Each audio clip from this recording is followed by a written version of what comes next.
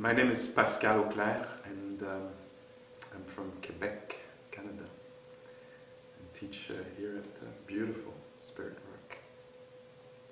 So I wanted to talk a little bit about difficult emotions. In a way, what I really want to do, I think, is express gratitude for this practice. Really, that maybe is the core of what I want to say, and it's related to difficult emotions. And I just wanted to relate to you how I've learned to, one way that I've learned to be with difficult emotion that I saw grow with the practice over the years, and that I find so beautiful these days and appreciate a lot and feel a lot of gratitude for my teachers and the teachings. So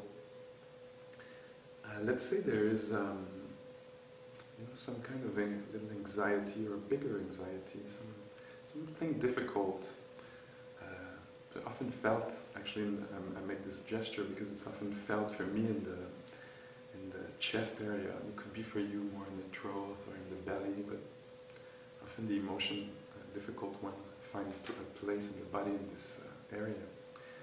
But what I've seen developed in my practice is this, so let's take the example of anxiety or fear. So I'll recognize the presence of fear, and now it's almost, I think, automatic, that it comes really quickly. It's something very available now. So when there is difficulty in the heart, I'll just realize, become conscious that it's not easy to feel this emotion. So often how it shows up, it's going to be a few words, and it's going to say like, oh my love, you're confused. It's not easy to feel. It's not easy for a human being to feel confusion, or to feel fear. And I don't know if just in these few words you recognize the kind of the presence or invitation for compassion to arise. And often that's what I can feel now, is that when there's the recognition of a difficult emotion, with the recognition comes this kind of holding or attending to with friendliness and ease.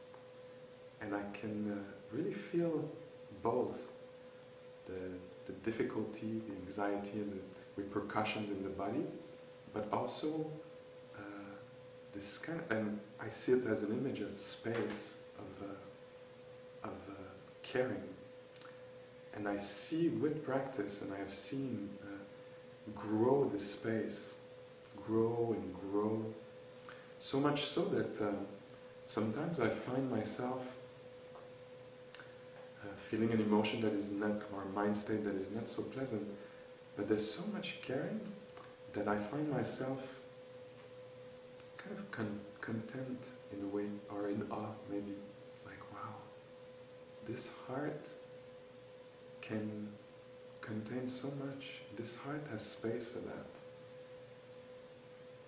And this, for me, is very, very beautiful, that this grew through practice, through attending, showing up again with the difficult emotions. And I find that's really one of the great gifts of this practice for me, this ability to be with the difficult in a loving way. So much so that often the lovingness takes more space in consciousness, is more palpable or tasted than the actual difficulty. So I don't know if there's something you can do with that.